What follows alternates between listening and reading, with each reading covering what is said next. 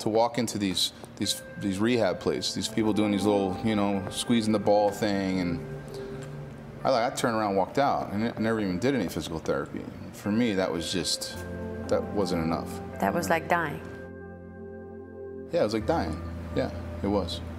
And I felt like I was dying inside.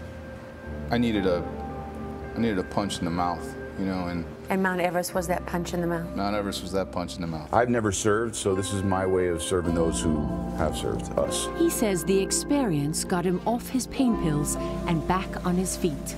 He became convinced it could do the same for injured war veterans. So he created what he calls the Heroes Project. The Heroes Project is a nonprofit and designed to help wounded veterans rediscover their sense of strength and pride. The 30-year-old Marine, a member of a bomb disposal unit, was badly injured in 2011 while in Afghanistan. The pain in his right leg was so severe, he asked doctors to amputate it. I've pushed my body to the ultimate extreme and came out victorious, and so that's confidence that I get to carry with myself forever. They put the tourniquets on my legs and saved my life.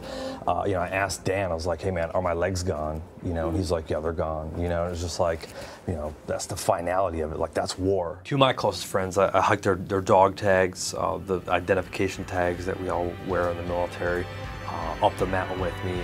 I can sum it up just from this one moment. I just watched Mark get out of position and pass this team. I hear this German couple say, we just got passed by a man with no legs. We need to move faster right now. It's changed my perception on life, and it's also helped me see that there's no real limit to what anyone can really do. A whole movement that has become bigger than Tim Medvitz, and it's become bigger than Charlie Lindell. And all of a sudden you turn on your TV, and here's a guy with one leg climbing Everest. Well, if that don't get you off your butt, take back your life. I don't know what is.